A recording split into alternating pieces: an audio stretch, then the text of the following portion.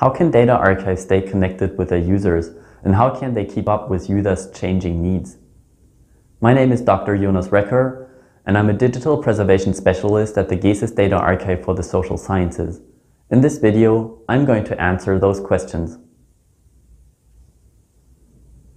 In the previous video, I talked about what data archives are and what they do to keep data usable for the long term. In this video, I will speak about for whom we preserve the data. I will introduce the concept of designated community from the OAIS reference model. This video will help you to understand what an archive's designated community is and what its role is in the process of curating and preserving data for the future.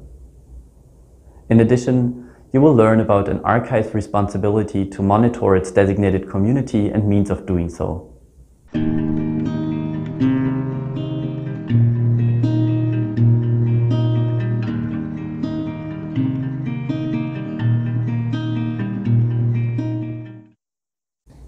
So why do we preserve data? Digital preservation is not an end unto itself. As social science data archives, we preserve data so that it can be used in the future. For example, by the original creators of the data or by other researchers who want to replicate results or build onto existing research.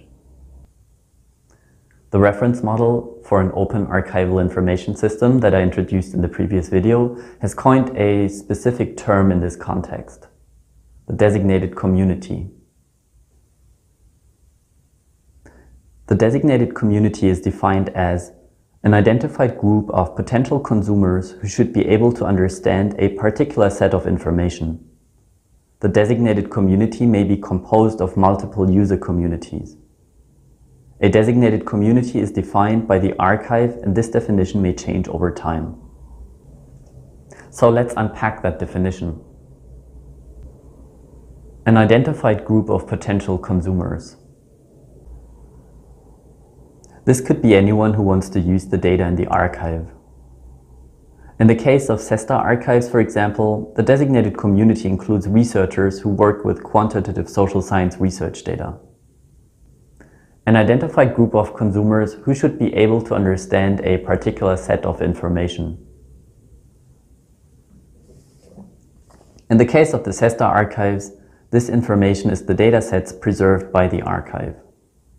The designated community may be composed of multiple user communities. Although each archive has only one designated community in the OA sense, this designated community could be composed of several distinct subcommunities.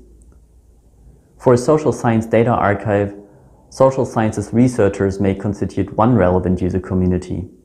Data journalists or policymakers may be other ones.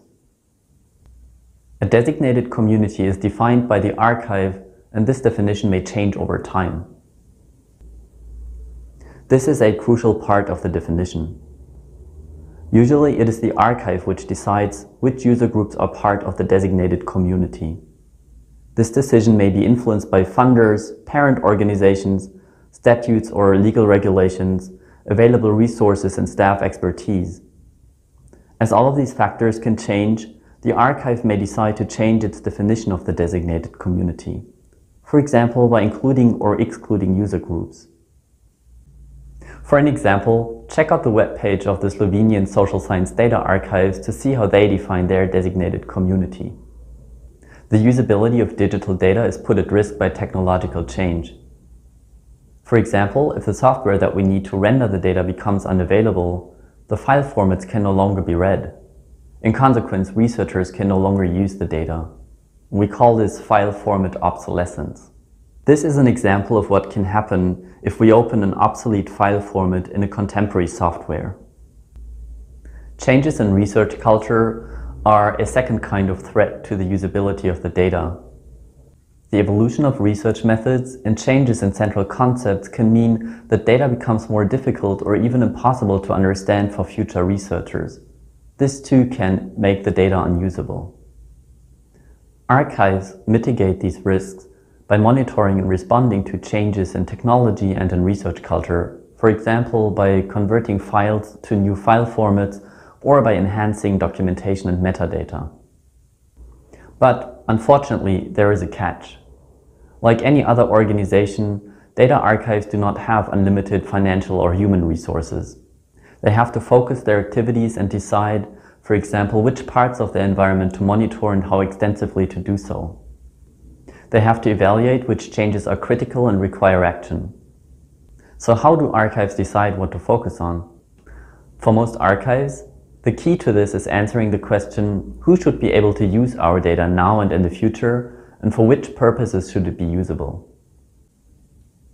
This is where the designated community and its knowledge base comes in. Each user community that is part of an archive's designated community has a knowledge base. The OA's reference model defines knowledge base as a set of information incorporated by a person or system that allows that person or system to understand received information.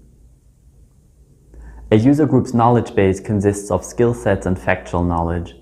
It could, for example, include the capability to understand a language like English or a programming language such as Python. Included skills might be the ability of using a web browser or a software such as SPSS. From the perspective of the archive, the knowledge base is the baseline needed to determine which support and which additional information has to be provided for the designated community to be able to use and understand the data. For example, the GESIS data archives assumes that its users understand either English or German, and that they are familiar with software such as Stata, SPSS, or Excel. Users are also expected to be familiar with standard terminology and concepts, as well as research methods in quantitative social science research. Knowing and monitoring the designated community and its knowledge base helps the archive to decide what needs to be done to keep the data usable and understandable for this group. Only if we know, for example, how the designated community uses data, can we plan adequate preservation measures to meet the community's needs. For example, converting a Word file to PDF-A format may be adequate if all the designated community needs to do is read or print the file.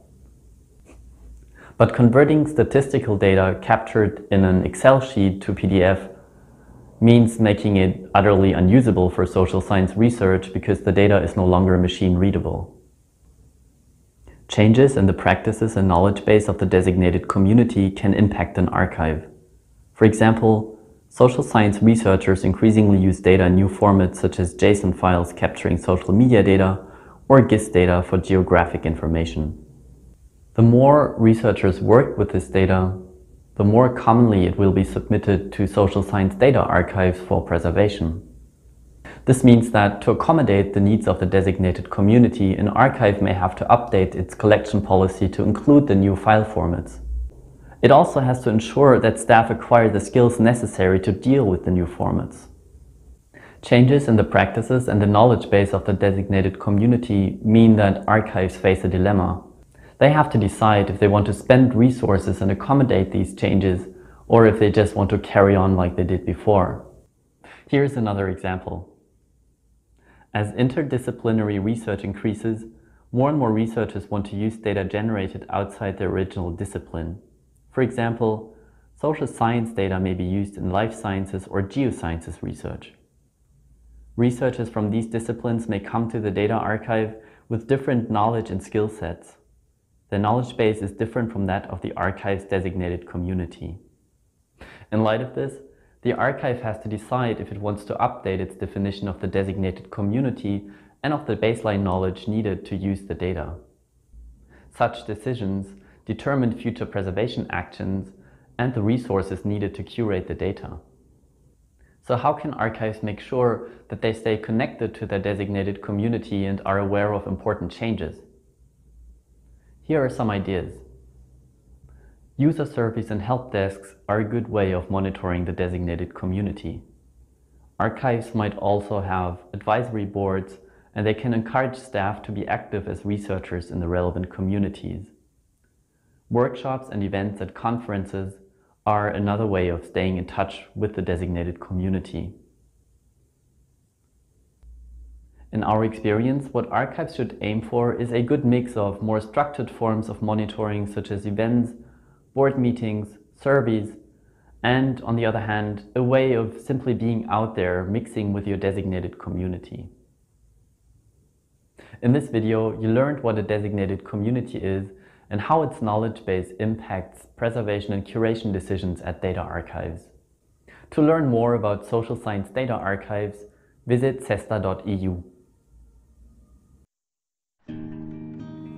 This video is produced by the Consortium of European Social Science Data Archives. For more information on CESSDA, please visit www.cessda.eu.